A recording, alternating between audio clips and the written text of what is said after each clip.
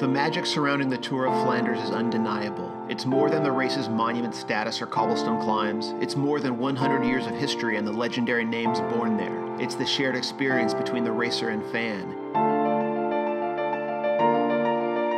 An understanding that together they make the race what it is. The fans turn off the TV and venture out onto the roadside, bringing the energy and culture of Belgium with them, while the riders feed off this energy like gladiators entering the Colosseum.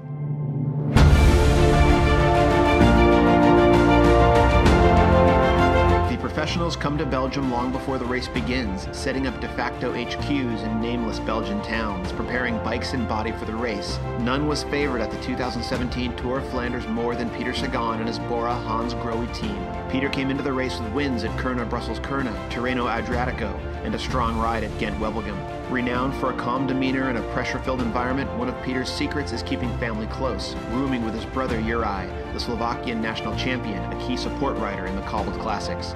For sure, it's nice to have somebody from family really close to me. We can spend the time together and we can live our dream from the kids. It's more than Peter's natural talent that sets him apart. It's charisma and swagger, an aggressive and compelling racing style, a style that extends to what he rides and wears, from the custom paint on his bike to the Ride 100% Speedcraft glasses he uses. I know the brand from the motocross. It's really famous, and then it's really unique sunglasses for the race.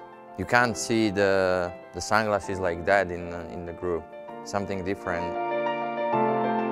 On race day, the city of Antwerp was transformed as fans and teams descended to send the riders off on 260 kilometers of racing over 18 brutal climbs. Along the roadside, it's as if every resident in Belgium has emerged to watch the race, lining the road 3 or 4 deep in every tiny hamlet it passes. The next generation of Belgian fans has the passion handed down by their parents, while fans that have seen the race for decades still can't miss its passing. It's a communal event, a rite of passage for all Belgians. To be truly appreciated, the Tour of Flanders needs to be witnessed in person, shoulder to shoulder with the other devotees, inches from the riders.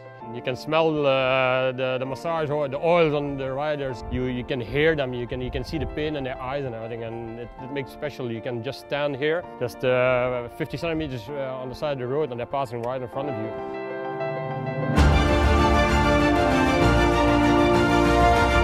Peter, the race was evolving perfectly. He displayed incredible patience on the Muur as Quick-Step attacked, waiting for the final ascents of the Quermont and Paterberg to truly rev his engine. The race was going really well for us. Gilbert was in the front alone, and then we started changing him, and I think the crucial point was Quermont and Patersberg. Then we could chase to Philip, maybe.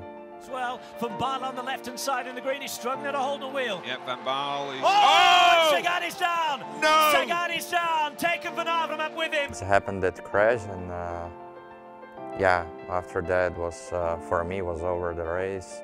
Peter had only just begun to race when he was taken out by a jacket hanging over the railing on the upper slopes of the Quermont, leaving the question, would he have caught Gilbert, unanswered. While victory at this year's Tour of Flanders would go to another, Peter, the consummate professional, is already looking forward to other opportunities, including one of his favorite races in one of his favorite places, the Tour of California. I went to California 7 years ago for the first time. Yeah, it was my opportunity to come in America.